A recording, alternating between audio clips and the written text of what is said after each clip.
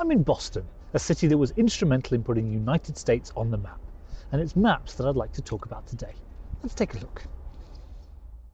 PowerPoint maps are great tools to tell visual stories, showing locations around the world and how they might all connect together.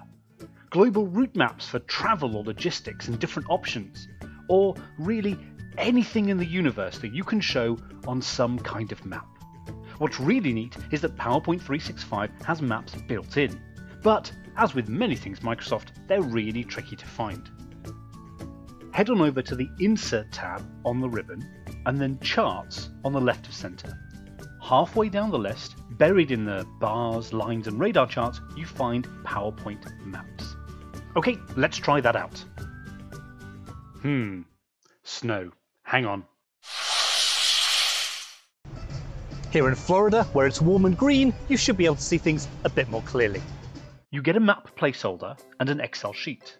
Things get interesting here because you can type places into the Excel, like Massachusetts and Florida for instance, put a value next to them, and then PowerPoint generates a US map highlighting those two states with a color heat map based on the numbers you put in the Excel. You can add any state or even specific zip codes and you'll highlight the areas on the PowerPoint map. Florida is a destination that people come to from around the world, so let's expand the map out. This is Liverpool, a major port on the world scene for hundreds of years. Let's see what happens to the map now. If you type countries into the map, it expands, showing the appropriate geographical area, which might just focus on a region or show the entire world map. And once you have the whole world visible, it's easy to add any country you like. I'm in Malaysia, for example, so let's add that. Type Malaysia into the Excel, add a number to the data series, and you'll see it highlighted on the world map, all using the standard PowerPoint Maps function. Another neat trick is, say you need to highlight a country that you've never heard of before or you don't know where it is. I'm in Laos, for instance. Well, it's simple, just type it in. Add Laos and a number, and you see where it is. It's so simple. Once you have your map laid out, you have a couple of additional options, all of which are what you'd expect from a chart. You can click on the brush icon on the right of the chart to change the style, which is useful if you want to show the outlines of each state or country. You can also alter the colour of the map, all of which is based on your colour theme. As the map only has a single data series, choosing any of the colourful themes is somewhat pointless. And if you'd like to alter the colour of the country highlights, then choose a monochromatic colour theme for the map. You can alter the general map colour, everything that you've not selected as a highlight country, by using the fill colour options. If you just select the map on the outside of the frame, changing the fill colour will fill in the background, or perhaps more easily to understand, the ocean. If you click on the map itself, you'll see the double selection box, showing that you've highlighted the actual map part within the chart. Now, changing the fill colour will alter the map or land. That means you can choose something more pleasing or help bring out the contrast of the heat map countries better.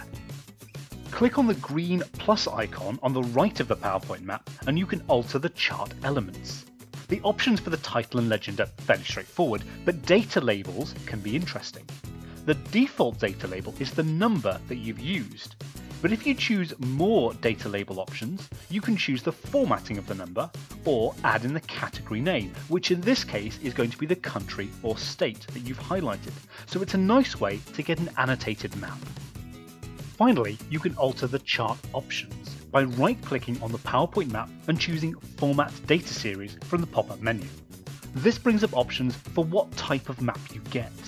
PowerPoint tries to be smart about what it shows, but you can purposely set a Mercator style to stretch everything out flat, a Miller map, which is a decent compromise between stretched poles and something flat, and a Robinson map, which is probably the most common map type you see. You can also choose the map area with different options depending upon the content of your Excel table. You can choose to show the map at the postal code level, state level, country level, the local regional level, or the entire world map. You can also just focus on the regions with data, but be careful that you don't end up with odd-looking floating countries with no context. Next on the list, you have more controls over the series colour, with either the standard sequential system with 2 colours or a divergent 3-colour system. With either, you can set what those colours are and also specify particular values for them if you'd like a non-linear scale. But wait! What if you don't have Office 365 and can't access these maps? Never fear, intrepid explorers, the world can still be your mollusk. You just have to ask nicely. You're going to have to make do with non-live maps. That is, they're not Excel linked, but you can get editable PowerPoint maps with individual countries or US states. And you can download free PowerPoint World, PowerPoint Country and PowerPoint US State maps from the BrightCarbon website. Each thing is just a standard PowerPoint shape, so you can format it however you like. And you can see the country names in the selection pane, which is on the Home tab on the ribbon, then Arrange on the right hand side and down at the bottom of the list. Now you've got a PowerPoint map, what do you do with it? Here's one technique which shows how a little layering and animation can go a long way. Get one blank map, then copy the map, line the two on top of each other using the alignment tools, which you can find in the Home tab on the ribbon, and then the Arrange group of functions on the right and under Align at the bottom. Select the top map and change the highlighting, choosing whatever countries you want to stand out, by right-clicking on the live PowerPoint map, choosing Edit Data and altering the numbers in the Excel. Now add a simple entrance animation to the top map by going to the Animation tab on the ribbon, select Add Animation on the right and choose your animation. Fade is good. In Show mode, you first see the entire world map and then click to bring in the top layer with the selections, drawing attention to the highlighted countries. Go back, add in a third map with other countries highlighted or different values in the Excel for a new heat map, add in another entrance animation, and you can now start to build up a picture of things changing over time.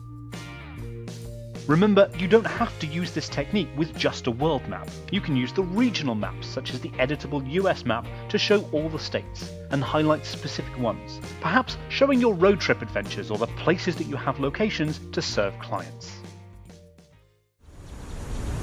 So there you are, a global tour using PowerPoint maps, and it's a great way to include maps in your presentation. Although I'm told you don't actually have to visit the countries in order to make it work. So why not give it a go now, wherever you are.